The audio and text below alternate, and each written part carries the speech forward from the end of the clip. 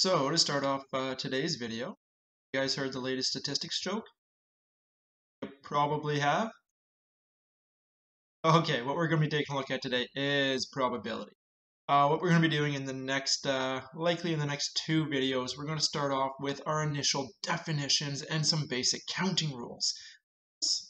What exactly do counting rules mean? Well, you usually start at 1, move on to 2, on and on. Okay, I'm just full.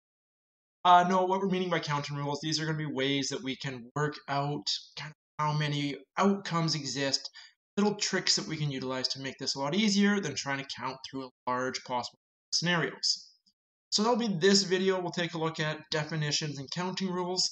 In the next video on probability, we will take a look at probability itself and a bunch of different ways we can calculate and utilize probability.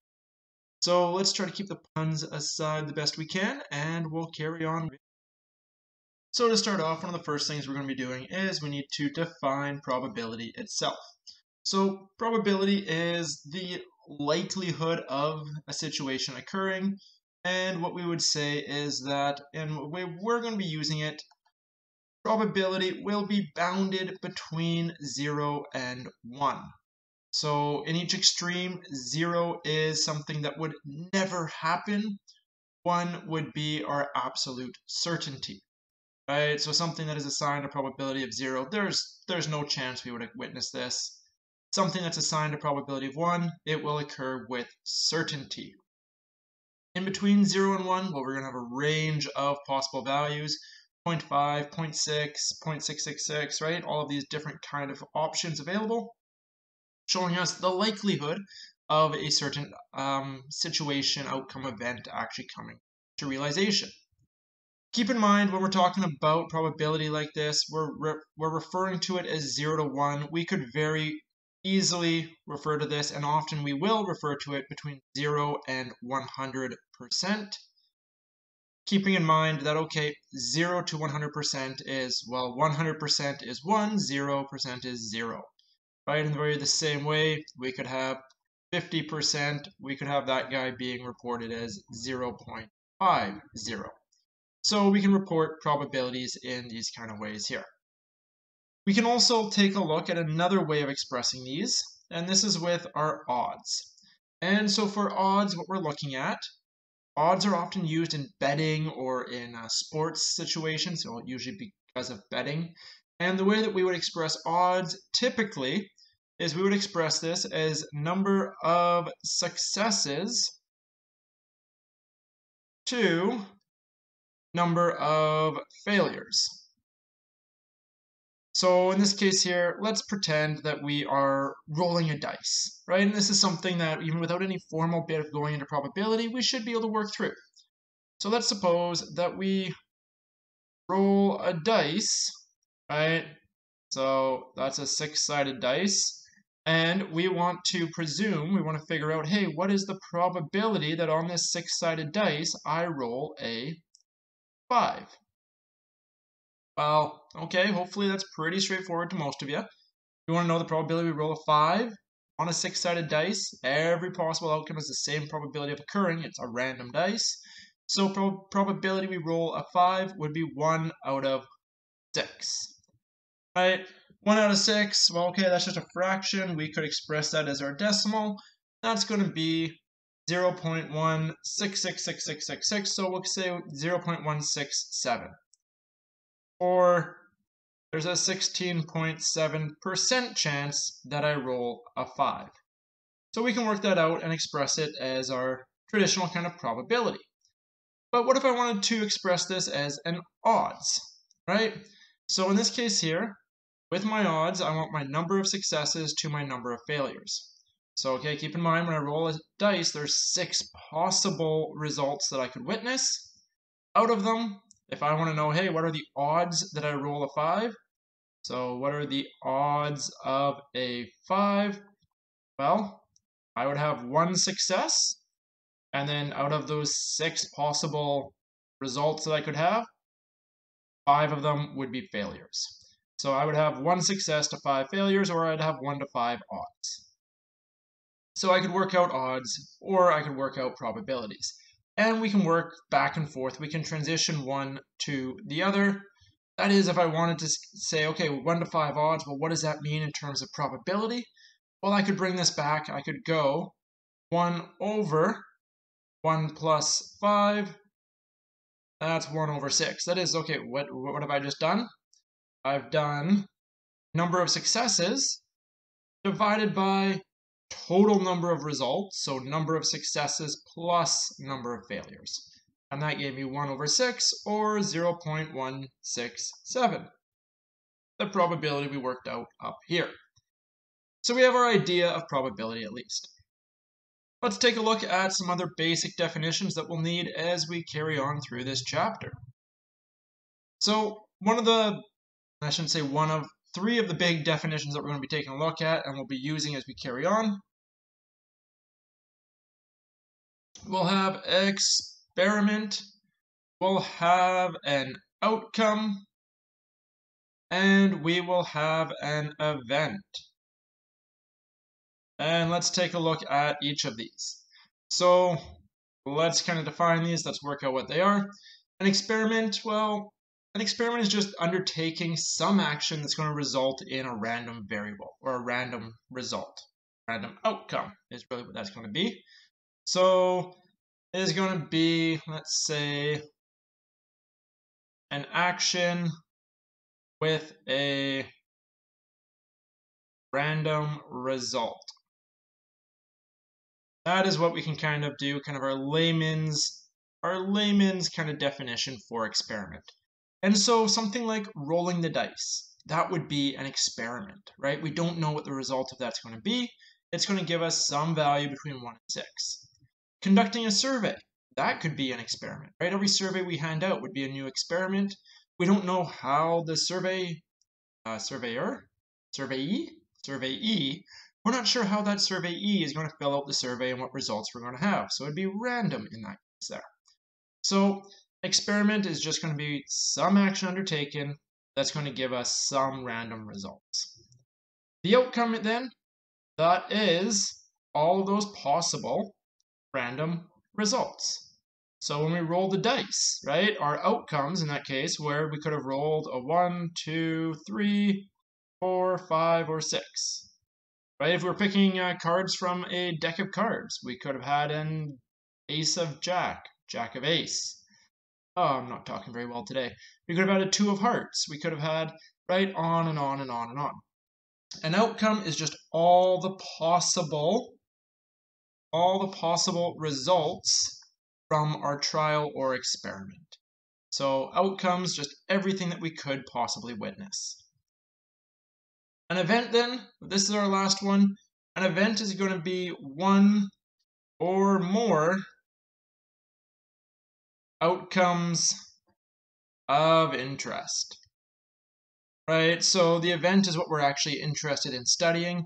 That is, maybe we want to know, hey, what is the probability of rolling a 5, right, on a 6-sided dice? And right, we already looked at that. We said, okay, great.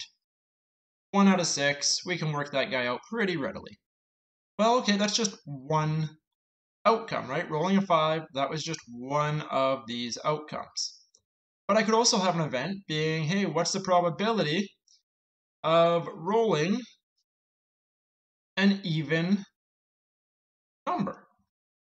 Well, okay, in this case here, probability of rolling an even number, so that's rolling a 2, rolling a 4, rolling a 6.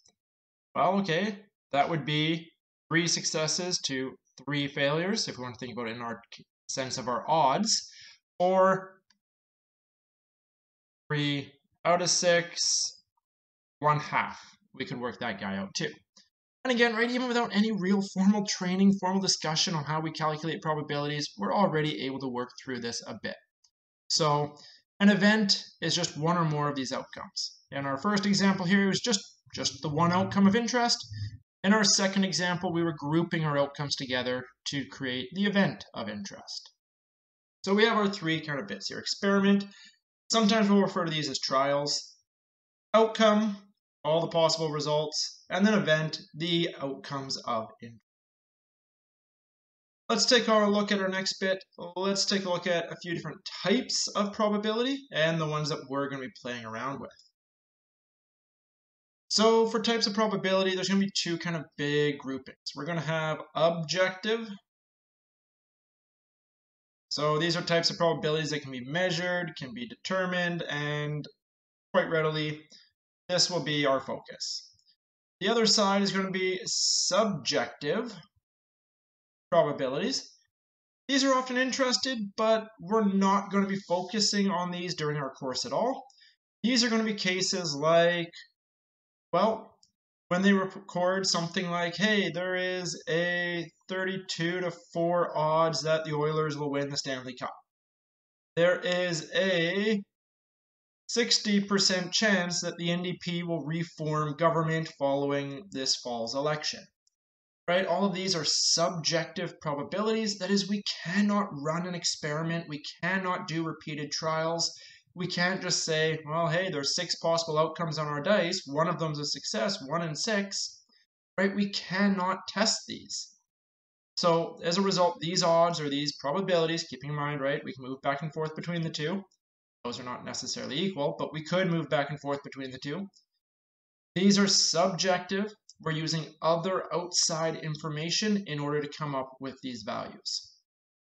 Our focus is going to be objective probability, and objective probability is what we're going to be looking at measuring. Underneath objective probability, we're going to have two types. We're going to have our classical probability, and we're going to have our empirical probability. So two types of probability to consider in this case here. Let's take a look at each one. Let's start off with our classical. So classical probability, what's this? Well, our classical probability, this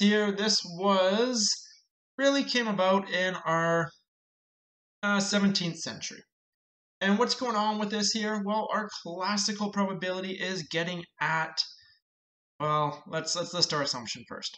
The first assumption, we have to assume that in this case here, classical probability, that all outcomes, so right, we took a look what outcomes means, that's all possible results, all outcomes are equally as likely.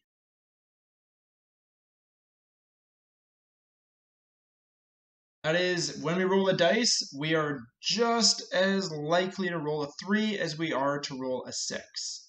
If we're pulling cards out of a deck of cards, we're just as likely to pull out something that's a hearts as we are to pull out something that is a spades. We should also attach onto this, right? So far I've just said, hey, assume all outcomes are equally as likely. I should actually say all outcomes are known and equally as likely. That is, for our classical probability, we need to know what all of our outcomes are. And then, okay, how do we use classical probability? Well, this is really just getting back to our games of chance. We don't need to run experiments, we don't need to run trials in order to figure out what these probabilities are. Because we have these assumptions that, okay, all outcomes are known, all outcomes are equally as likely, I can work out my classical probability. So probability of some event A, that's just going to be all together, well, how many favorable outcomes do I have? So when we rolled the dice, if event A was rolling an even number, well, how many favorable outcomes do I have? Rolling a 6-sided dice, I would have 2, 4, 6. So I would have 3 favorable outcomes. And then I would take my number of favorable outcomes and I would divide it by my total outcomes. So how many outcomes are there altogether? Well, we have 1, 2, 3, 4, 5, and 6. So, hey, we didn't even have to run an experiment. We didn't even have to roll a dice a whole bunch of times to figure this out. We can just think about it and we can say, hey, yeah, probability of A, that is my probability of rolling an even number, that's just 3 out of 6, or 50%. And I have my classical probabilities. So there we go, not so bad. These are what we use in our games of chance, these kind of situations. If you're trying to analyze your probability of a certain outcome in gambling or these kind of situations there. A few other kind of definitions that we want to take a look at in order to better define this. And we'll come back to talk about empirical. These will apply to both. These two definitions we need are going to be mutually exclusive. And that is, for an event to be mutually exclusive, it means that if we've witnessed one event, it excludes the possibility of witnessing another. So the best way to think of mutually exclusive events is think about flipping a coin. Flipping a coin. So what are the outcomes here? Our outcomes of a fair coin toss are we either get heads or we get tails. One or the other. H or T, heads or tails. Now, these two outcomes, these two events, right, in this case I can use them interchangeably because, hey, my event is one or more outcome, and head, one of my events or outcomes I'm interested in, versus tails, the other one I'd be interested in. So, if I witness a head, so I flip, I get heads. Well, could I witness, there we go, boom, I have heads up. Could I also witness the tails at the same time? No, right?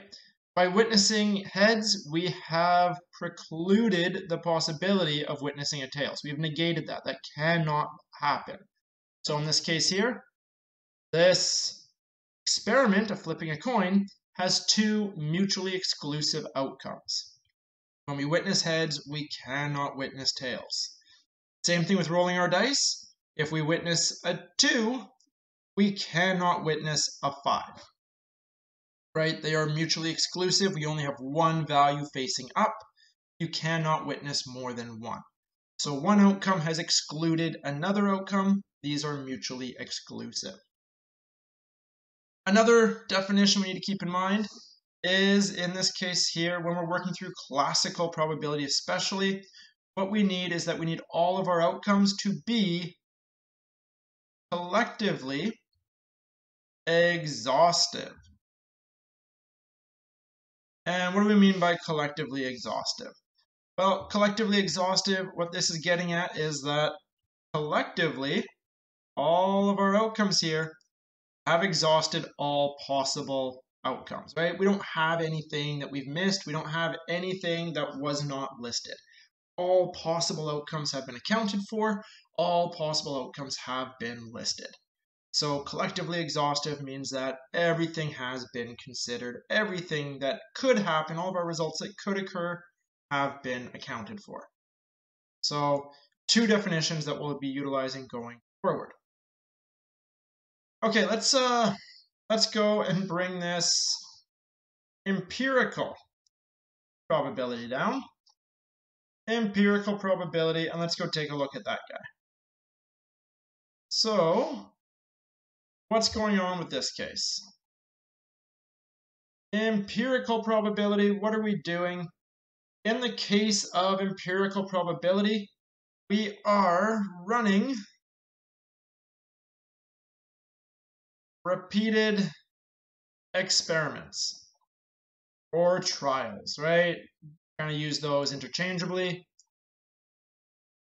And what we would do is we would conduct this experiment, we would conduct this trial, and we would record the result. We would then do this again, and we'd record the result. And again, right? On and on and on. We would continually run these experiments, these trials, recording the result each time. And then what we would do at the end is we would work out our probability for some event A. That would be worked out to be our number of times that A occurred versus our number of trials. Right, so in this case here, okay, how many times did we witness a successful observation versus how many trials did we do altogether? In order for this to work, in order for us to be able to utilize empirical probabilities, we need to appeal to the law of large numbers.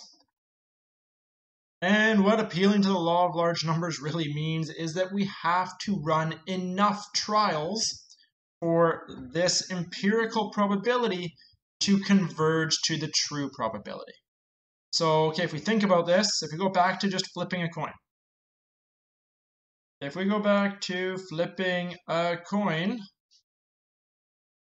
if I flip a coin, right, so trial, outcome, if I flip a coin once and I get, boom, heads, can I just walk away and say, hey, look at that. Probability of heads is occurred once over one trial. Wow, I have 1 or 100% probability of witnessing heads? No, right? That makes no sense. Even if, say, we did something like this, and we did, hey, trial 2, and I also got heads. And then trial 3, oh, there we go, I have tails now.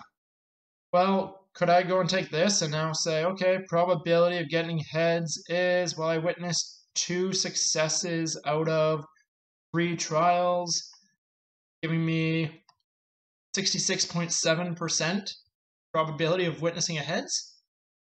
No, right? Again, not large enough in our number of trials, right? Maybe after we've run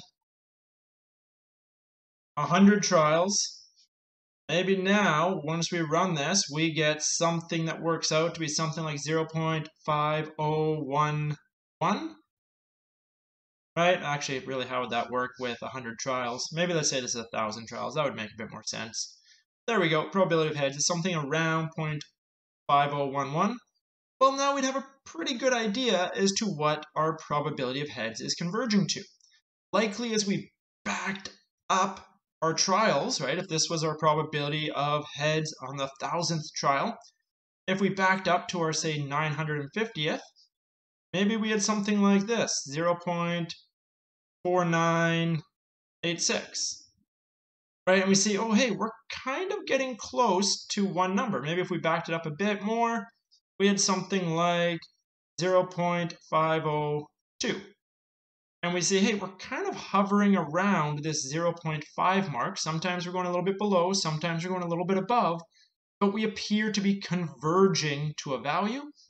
Well, we can then take this and we can say that, okay, likely our probability of getting a heads is 0.5. And now you're looking at this and you're like, oh, Keith, I really hope you don't have us flipping a coin 1,000 times to prove that, hey, probability of getting heads is 50%. No, we're not doing that. Don't worry. We're not going to be that cruel or unusual. Really what we're getting at here is just that we can calculate probabilities if we have large enough repeated trials.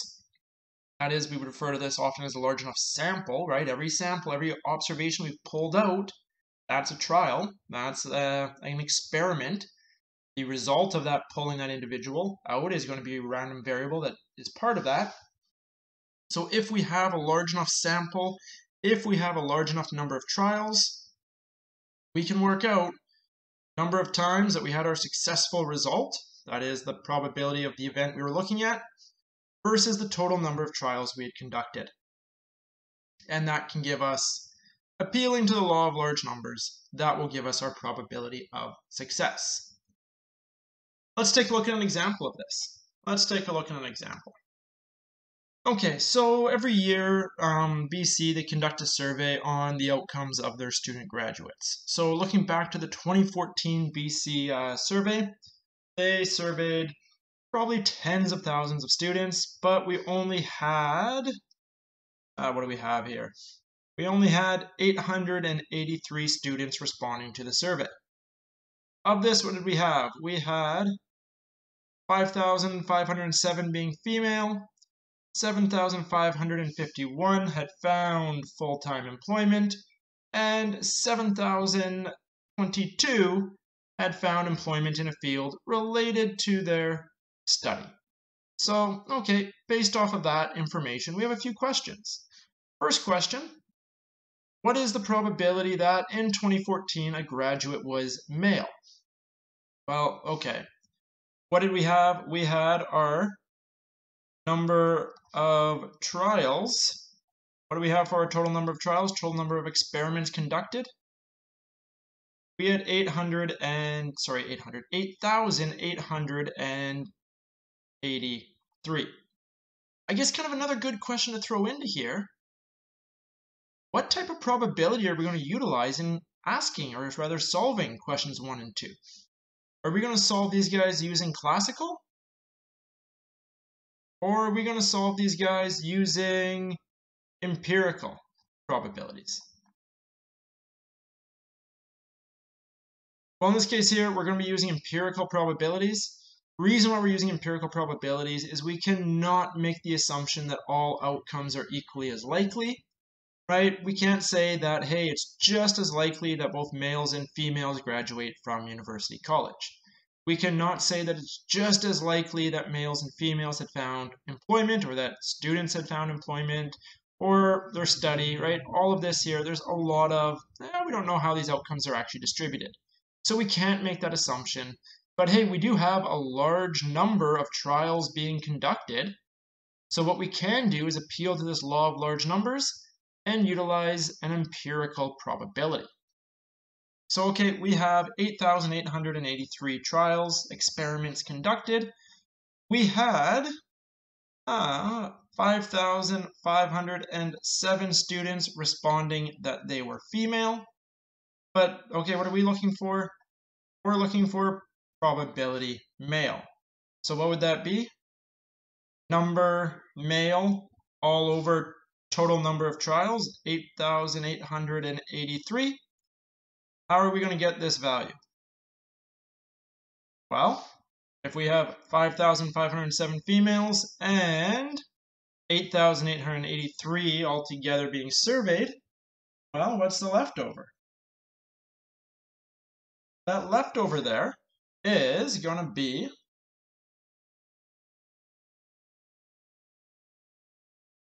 3,376 male, right? And okay, where did we get that? Did we just jump over that?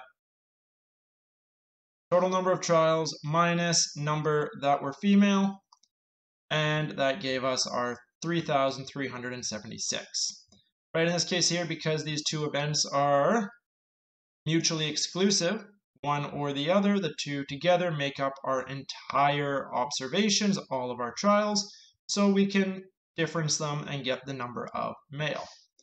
So working that out then, 3,376 all over 8,883 give us a probability of any graduate being male to be about 38%.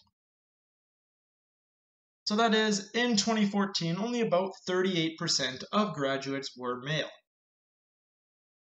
What else are we looking for? What is the probability that a 2014 graduate found a full-time job? So, okay, same kind of idea.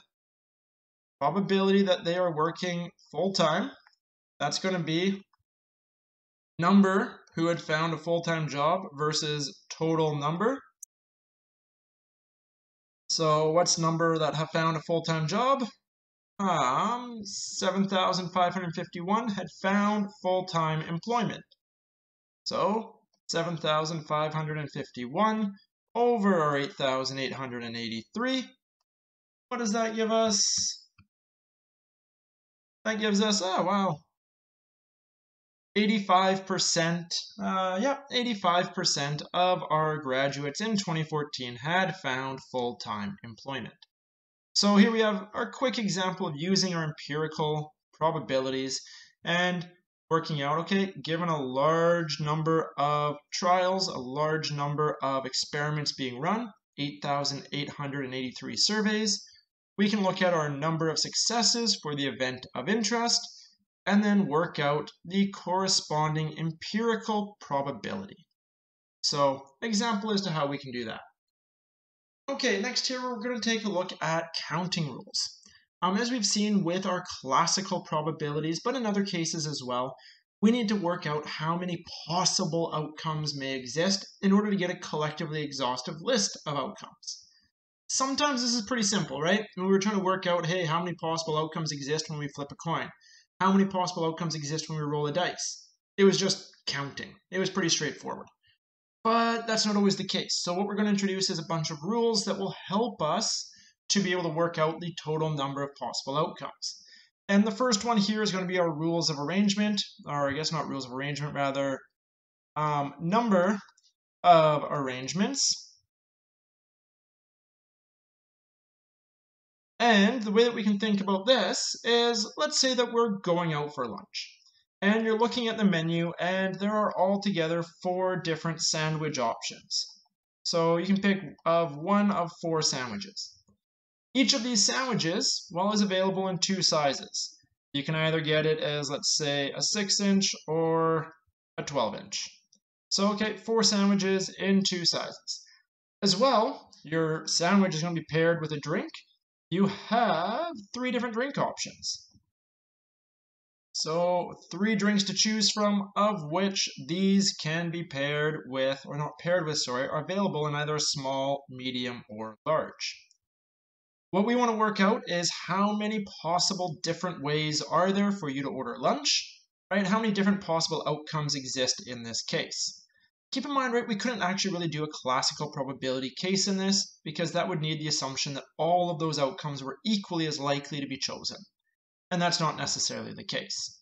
So we're just using this to kind of say, okay, how many outcomes could there be?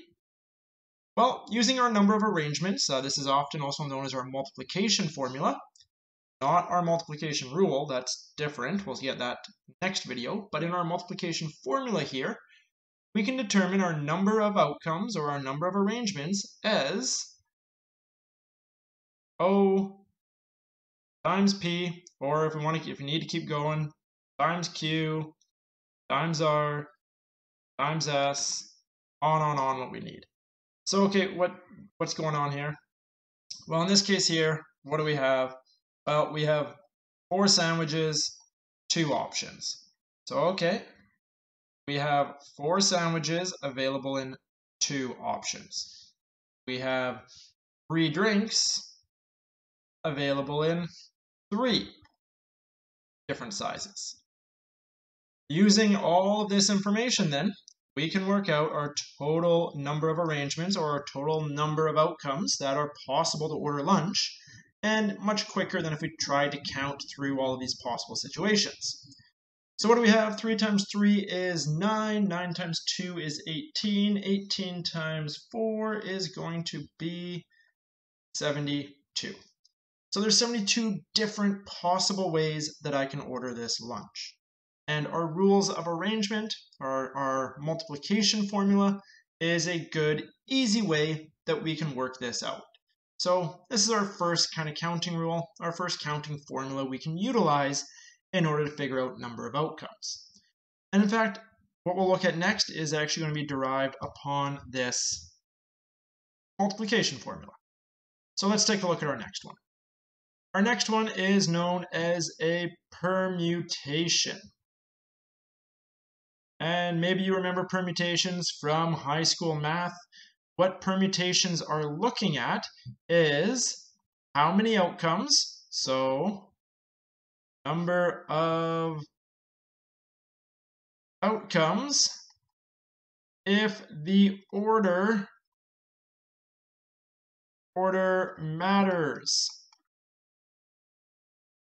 That is, for a permutation, it is saying that if we, I don't know, let's use an example. We had a bag here, and inside this bag was a whole bunch of M&Ms of different colors. And you reached into the bag, and you grabbed 3 M&Ms, and you pulled out a blue one, a red one, and a yellow one. But right, you just grabbed in, you closed your hand on 3 of them, and you turned around and opened your hand. And there you go, that's what you saw. What a permutation is saying is that order matters. That is, the permutation would be saying, hey, this here, blue, red, yellow, that is not the same as reaching in and having a yellow, a red, and a blue. A permutation would say that the order that things appear is important, and so yes, you have the same three colors in both cases, but they're in different orders. So, okay, we would say that in this case, if we're like, well, no, these are the same things. Who cares about the order? Well, okay, if we don't care about the order, what we're actually interested in is a combination. So two different terms. Permutation says the order is important. Permutation says these two scenarios are different. A combination says, no, order is not important. It's just what we have when we open up our hand, meaning that our combination would say that these guys are actually the same, right? That is, we go and we get that. It would be saying, okay, that'd be the exact same as if we opened up our hand and got this one.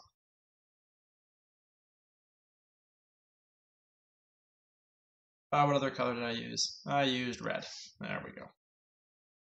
Right? They would say those two are the same, even though they're in different orders. So, order does not matter. Permutation order matters. So this actually brings up an interesting problem, and the problem comes with the way that we often refer to things in the world around us. That is, right, anybody ever have, let me see if I can draw this. Anybody ever have one of these kind of, let's see, can you guys figure out what I'm drawing here?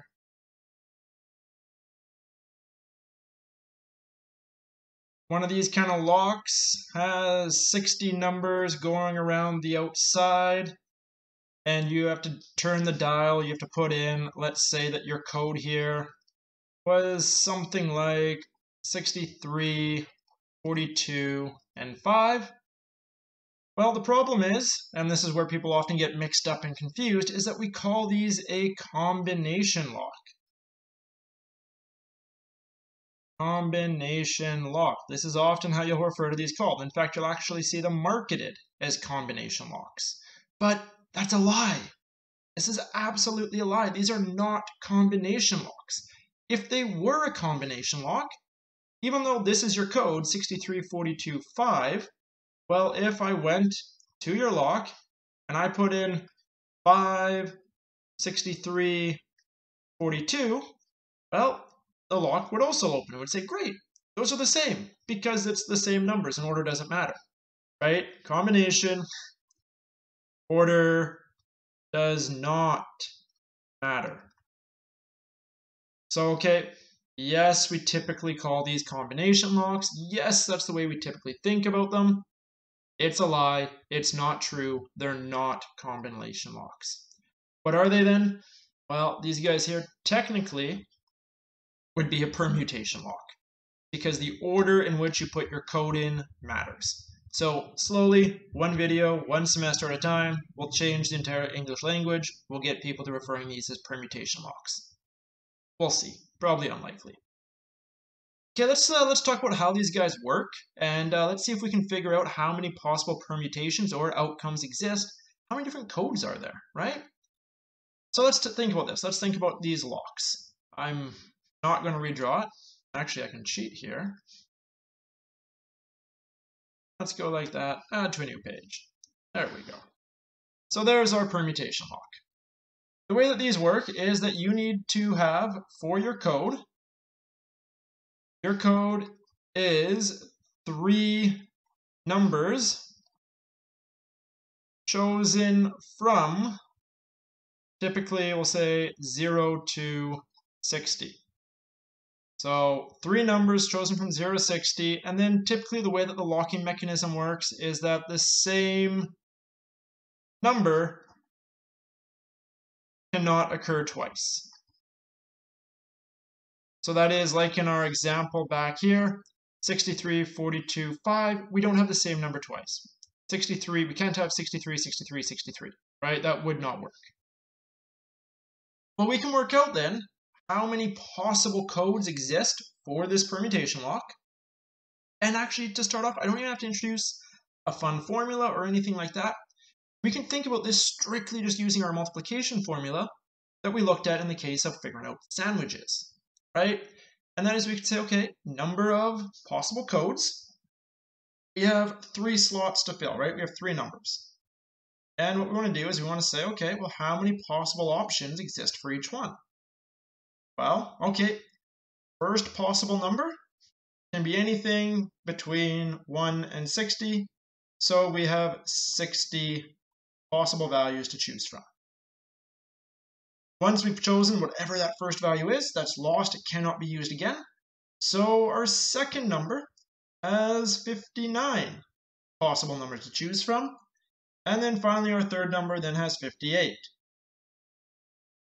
So working through all that, what do we get? 60 times 59 times 58 gives us a total of 203,000. Sorry, not 203,000. 205,320 possible codes. So quite a few, but maybe that's surprising that it's not as many as you might have first thought. So there's only 205,320 possible codes for these locks, which means that it's very likely that there's other locks out there with the same code as yours. Could you just go around and start trying and get the same one? Pretty unlikely. We can also solve permutations, though, using an actual formula. And let's take a look at our permutation formula. Our permutation formula, well, we actually have 2 of them. We have cases whether we have, I'm going to go without replacement versus with replacement. And what do we mean by each case here? Well, without replacement means the same value cannot occur again. So that was like what we had here. As soon as a number was used, that number cannot appear again. So that is, that number is not being replaced back in. With replacement, well, with replacement would mean that we could have that same number again. So we could have a code of 63, 63, 63. So a little bit different in each case, but of vital importance to keep in mind. Our formula for without replacement, the way that that guy is going to be typically presented is npx, and that is going to be n factorial all over n minus x factorial. Where, okay, you're looking at this bunch of questions. What's n? What's x? What's a factorial? Right? What's all this stuff going on? Well, okay, let's discuss these. So n is our total choices, right?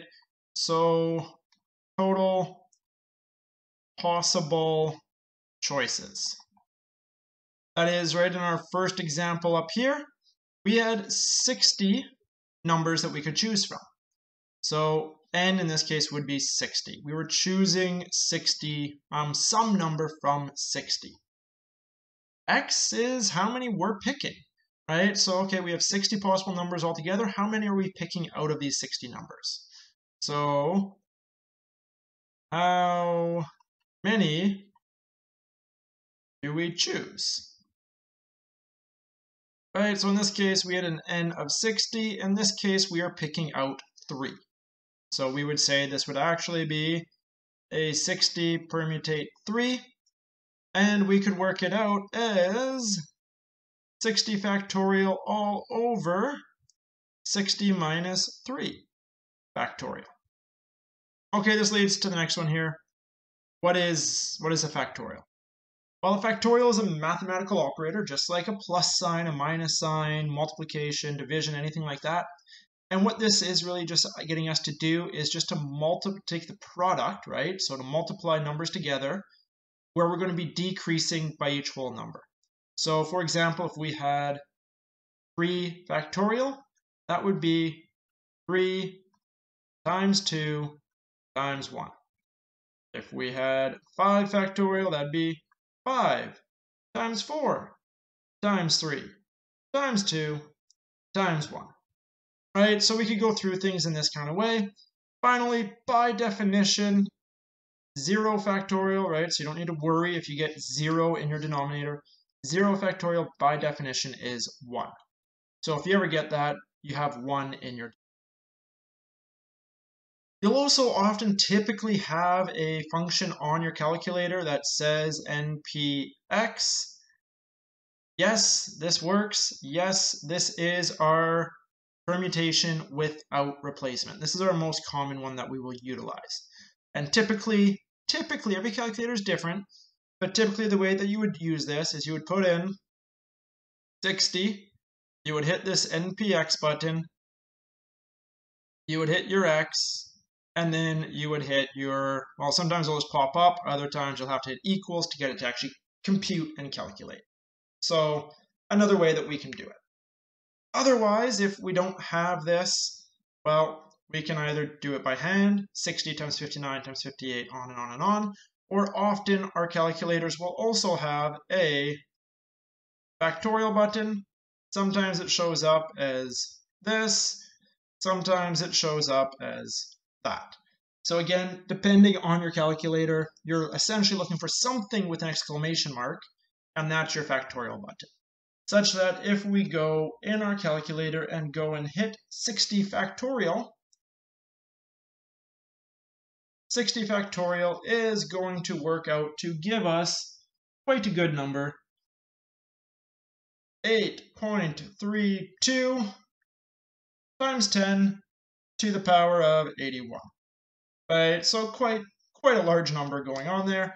That's our scientific notation. If you're not familiar with scientific notation, what this means is that this decimal place has been moved 81 times. So if we wanted to get our actual number, we would have to move this decimal place back 1, 2, 3, 4, right? 81 times back, and that would be our actual value. So quite a large number occurring in this case. To work this out then, what do we have? Well, we have, let's figure out number of possible permutations. So our 60 permutate 3, that was 60 factorial all over 60 minus 3, so all over 57 factorial. So if we work that out, that 60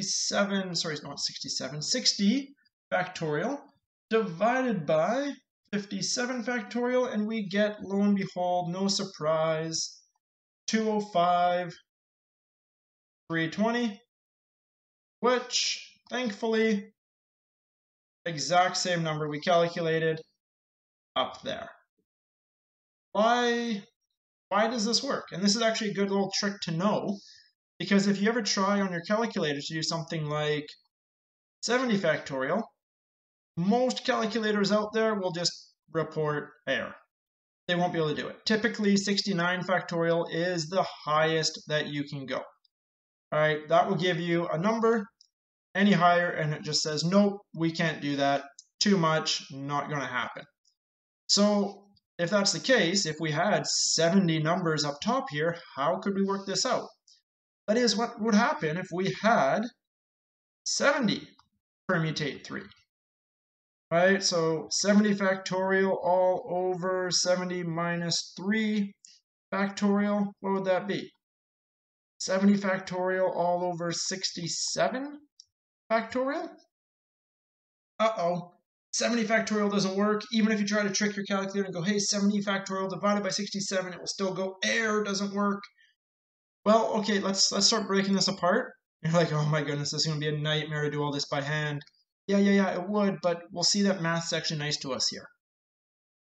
What would we have? 70, 69, don't worry, I'm not doing the whole thing, 68, 67, 66, on all the way down to 1. Okay, we would have all of this divided by 67 factorial, so 67, 66, all the way down to 1. Hopefully this is popping out to you, our little trick here, because we're just multiplying everything. Hey, 67 cancels out 67, 66 to 66. All of this cancels each other out, meaning what are we left with? All we're left with is 70, 69, and 68. Which, if we think about it, this is back to our multiplication formula to say, okay, we had 70 available for our first number. We used one up, so 69 for the next. Used one up, 68 for the last. That looks very, very similar, okay, for 70, but very, very similar to what we did up here to work out our permutations. So we see that our permutations do just collapse down to this in this case here. So nice little bonus for us. What about our other case? What happens if we're trying to do a permutation with replacement? That is, what if the same value could occur again and again and again? Well, this here is actually a bit easier to utilize. That would just be npx, such that that's just going to be n to the power of x. So, okay, not so bad there. Give an example of this guy. Well, let's suppose very simply that you created a 5-digit password of all lowercase letters. So if you wanted to create a 5-digit password of all lowercase letters, it could be the same letter 5 times, right? We can do it with replacement. Same letters could occur more than once. 5-digit password, all lowercase. How many different passwords could we make? Well, how many letters do we have in the alphabet? Right? We have 26 letters in the alphabet. That's how many we're choosing from. So n is 26. And we want to pick out 5 of those. So 26 to the power of 5. That's going to give us what? 11,881,376 possible passwords for you to create. And you're like, wow, that's a lot. Why do I have to do that whole at least 8 characters, uppercase, lowercase, numbers, special characters, and everything else that go along with that? Well, because modern computing can work through 11 million, almost 12 million possible values fairly quickly, right? This is maybe a second. So in order to increase the complexity, increase the number of possible outcomes that could exist for your password, we introduce all these extra bits, and we get an increasingly complex or an increasingly large number of possible outcomes. Makes it a lot tougher for a computer to get through. Okay, let's go back to our big bag of M&Ms. Let's suppose that again, okay, we have our big bag of M&Ms and we want to reach in, and let's say that initially, well, okay, this isn't actually a big bag of M&Ms. Initially, it's a bag of M&Ms with 6 M&Ms in it. And these 6 M&Ms, they are red, orange, yellow, green, blue, and purple. So, okay, we have 6 M&Ms, 1 red, 1 orange, 1 yellow, 1 green, 1 blue, 1 purple. We want to know that if you reach in without looking, right? So you reach in, you're just feeling around, and you grab 3, and then you go, and from these 3, you take a look, right? You have your hand. It's rather short finger. There we go. Maybe that's a hand. You open up your hand and you take a look, and boom, there we go. We have a red, we have a blue, and we have a green. There we go. We have 1 possible outcome. What we're going to say in this case here, we're just reaching in, we're just observing which colors we have. We're not interested in the ordering of these colors at all. It's just, hey, what colors are in my hand, not which order do the colors fall in my hand. I want to know how many different combinations, right? How many different results I could have of different colors. So in this case here, that whole ordering doesn't matter. These are combinations. I just want to know how many different outcomes exist, irrespective of the ordering. That is, red, blue, green is going to be the same thing as blue, green, red. Same colors are there, same thing. Okay, so in this case here, for our combinations, we are going to be doing this again without replacement. So again, that is, hey, once I've picked out the red is gone. I can't have two reds, right? In this case here, that's pretty clear. I only have one of each color. Or we can look at another case, which is going to be with replacement. So imagine in this case here, with replacement, I just have a large bag. I have a whole bunch of reds. I have a whole bunch of oranges, a whole bunch of yellows. That is, I could technically reach in and get red, red, red. I could get red, red, orange, right? I could get repeats in this case here. So the fact that I could get repeats, I have replacement occurring. But let's start off taking a look at my combination formula without replacement. So combinations without replacement, I would have n combinate x, and n combinate x would work out to be n factorial all over x factorial n minus x factorial. So, okay, the n's mean the same thing as they did for our permutations. The x's mean the same thing as they did for the permutations. The factorial is, again, still just a factorial. My math's a little bit off. We need a bracket around that x, n minus x factorial. There we go.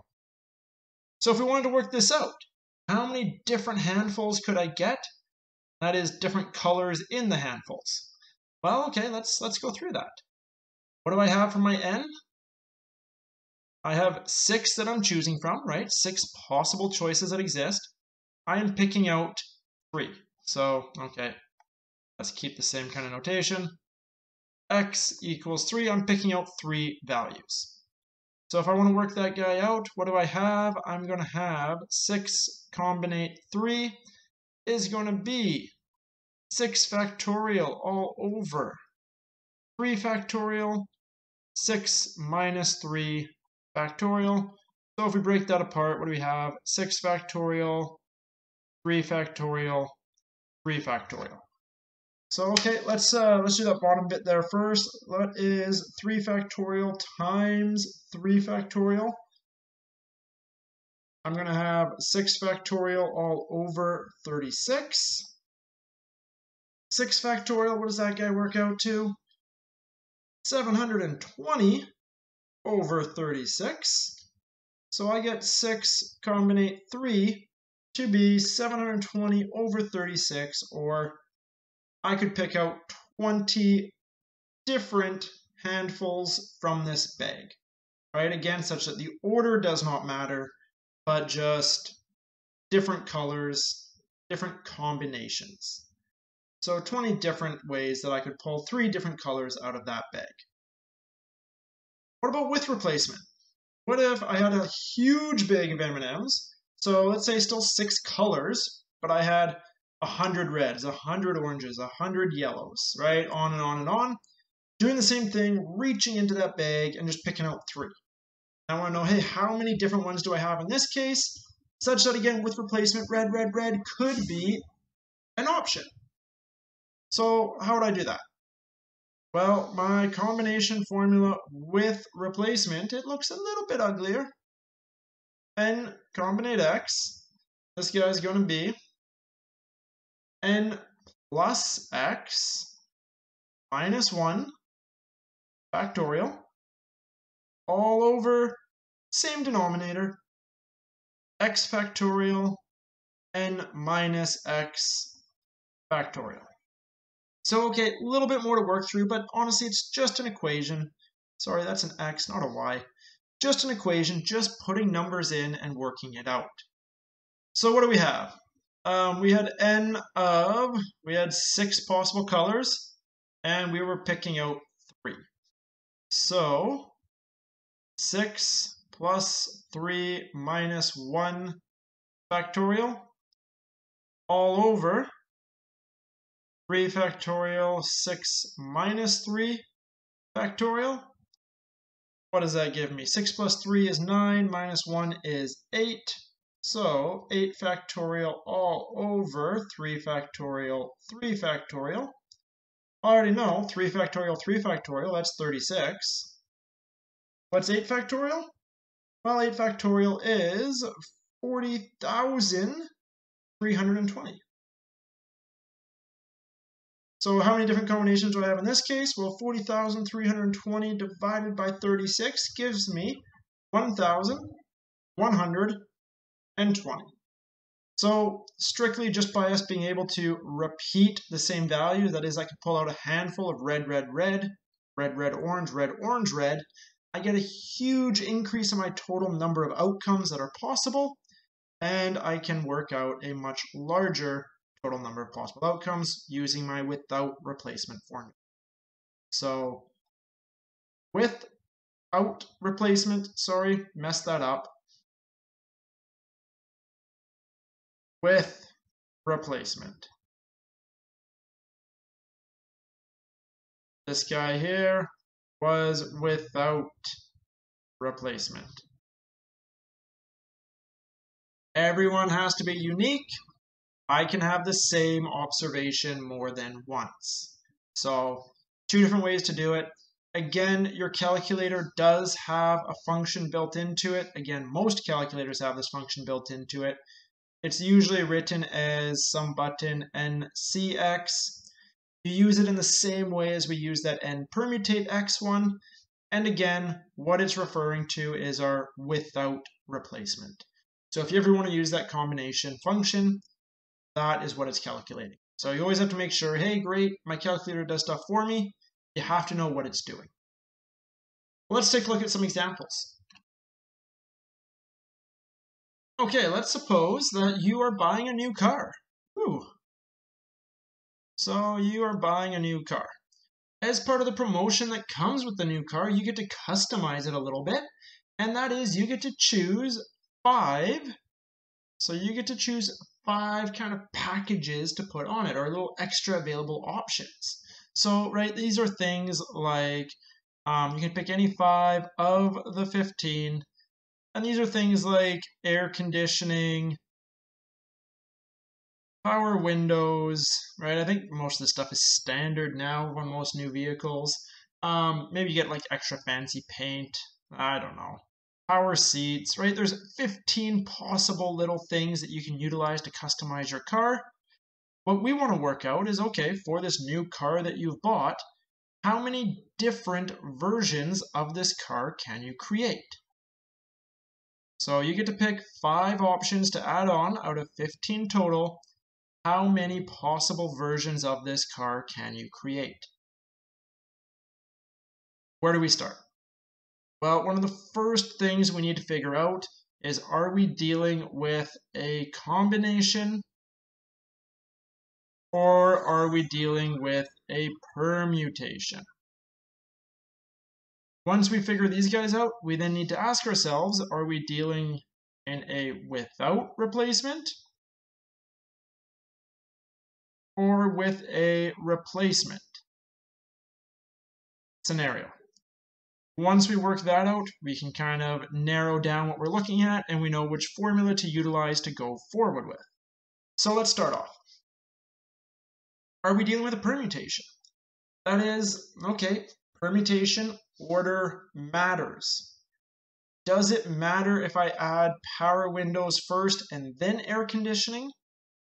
Is that going to be a different car if I picked air conditioning first and then power windows? No, right? In this case here, if I have air conditioning and power windows, it doesn't matter which one I picked first. It's the same car. So, okay, what am I doing in this case? I am dealing with a combination. So let's just circle that, guys, so we know where we're at. Now we need to work out, am I dealing without replacement or with replacement? That is, to keep in mind what's happening. Replacement, we could have the same thing more than once. Without replacement, once you picked it, it's gone. Okay, if we kind of think about this in the context, does it make sense to pick air conditioning, air conditioning, air conditioning, and then power windows and new paint? Like, if we just picked air conditioning 3 times, do I get some kind of super air conditioning? No, right? That it doesn't really make sense. As long as you have air conditioning, you have air conditioning. So Once you pick power windows, you have power windows. Once you pick paint, right, you don't want to double up on these things. It does nothing for you. So in this case here, what are we dealing with? Are we dealing it with replacement or without replacement? Well, we are dealing without replacement. So, okay, we have a combination without replacement. What is that? That gives us n combinate x as, well, that's going to be n factorial all over x factorial n minus x factorial. What do we have for each one? Well, we're going to have an n of 15. We're going to have an x of 5. So working that through, what are we going to have? Well, 15. That's going to give us a total of 3,003 different possible outcomes or versions of this car. Just by picking 5 from 15. 5 different ways that we can do. So, okay, one kind of example that we can utilize to figure out our total number of outcomes. Let's take a look at another one. Oh, there we go. Let's take a look at another one. In this case here, in this example, let's pretend that you are some kind of secret agent, some kind of spy, right? Some kind of James Bond movie. You need to break into this secret compound in order to stop the evil villain from launching a super laser that blows up the moon, something like this, right? In order to get into the secret compound, you have one of these keypads, right? We've all kind of seen these keypads in the movies, right? It's just kind of like your number pad. Right, so okay, there we go. We have all of our different numbers, 1, 2, 3, on, and on. And we've seen this in the movies, right? The secret agent, he blows the powder on it and then notices, hey, a bunch of the numbers the powder sticks to, these are the ones that they're using. So, okay, you go and do that. And you blow your powder on it, and you realize that the powder sticks to 4, 5, 2, and 6. Keep in mind that this isn't overly helpful on its own. You actually need to also know, well, how long is my password, right? How long is this code going to be? Well, luckily for us, we know that this code, right, we have intelligence, we have intel saying that our code altogether was 8 digits long. So our question, our mission, should we choose to accept it, is how many possible codes exist given that these 4 numbers are the ones that are utilized. Okay, so again, pause this, see if you can work this out, see if you can think your way through this. Good kind of place to start is, again, break this apart. Is this a combination or is this a permutation? And do we have without replacement? Or are we dealing with replacement? Think through that. This will really help to kind of get you into which one we're looking at.